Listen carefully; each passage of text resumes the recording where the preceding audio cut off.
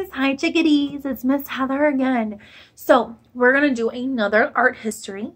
It is still gonna be Wassily Kandinsky. We love his choice of colors. He uses lots of shapes. It's just really fun artwork. So the last time we did color study, right, where we used crayons or markers or whatever you guys wanted to do and created your own artwork, right?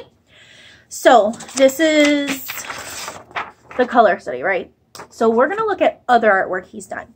So this is Deepened Impulse, and you can see how he uses lots of circles, right? And in the background you see some dark colors, right? Some deep tealish and black. Looks really cool, right? And then this one, which a lot of people are aware of, right?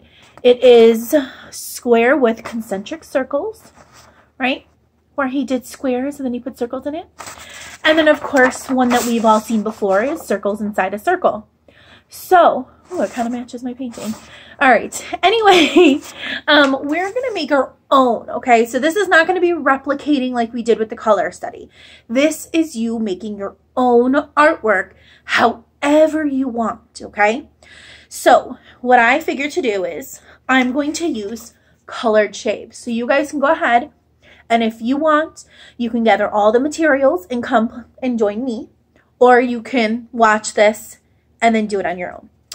So I used paper, right? Different colors. You can do different colors of construction paper, right? And you can you can cut out different shapes, right? You can do diamonds, rhombuses, squares. You can do some triangles, which is an irregular triangle, right? We talked about this, right?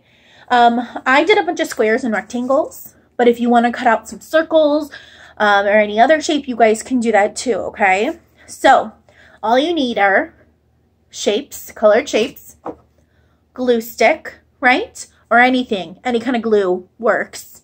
And then paper. So what I did was I didn't want to make a huge paper, so I cut out half a sheet. And you don't have to use white. I did one, and you can kind of see my version, right? And this is mine, and it's on blue paper, right? So all I did was just take some shapes and just kind of made a little bit of a collage, right? It doesn't have to be this huge, amazing artwork. It could just be you using colored shapes to create whatever you want, okay? So what we're going to do is we're going to take our paper and we're going to pick out some stuff, okay? So I'm going to use an orange square, right? Now, let's see. I'm going to do an irregular triangle. I'm just going to put it a little bit on top of it. I'm going to overlay it, right? See? And then you just keep continuing until you got exactly how you want it, right? My glue stick just fell apart. Let's see. Here's a different one. It's kind of like a rhombus, right? And I'm just going to keep going, right? Until I kind of got what I want. Now, say I want a circle, but I don't have any cut out.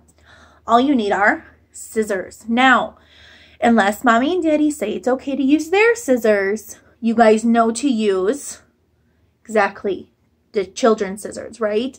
The safety scissors, because we do not want anybody to get hurt. So I'm going to use the adult scissors because, well, I'm an adult and I'm a teacher. And I'm going to take this square and I'm going to cut it so that it's a circle, okay? So what you can do is you can just go around, right? Take your time. And remember, what do I always say? It does not always have to be perfect. You just need to, that's right, try your best. So I have my circle. Do you see it? It's not perfect at all. It's kind of like a little blob. But it's my artwork, and I can do whatever I want, right? All right, this is what mine looks like so far. Okay? Look at that. See the different colors? And you can keep going and you can add different colors. These are just the ones that I have on hand right now, but you can use all different colors. You can use more purples and pinks and blues and reds and, you know, all sorts of different kind of colors. You can even do regular blue and light blue, right? I even have some darker blues and blacks and browns and all sorts of stuff, okay? And you guys know what? If you really want to, maybe you guys can take a picture of your artwork and send it to us, right? Your mommies and daddies can probably send it to Miss Laura. I would love to see you guys. and see what creative artwork you guys have been doing, okay? I miss you guys so much. Show me what your artwork looks like. Have so much fun, because remember, at the end of the day, it's about having fun, right? And you're learning at the same time and you don't even know it. Bye.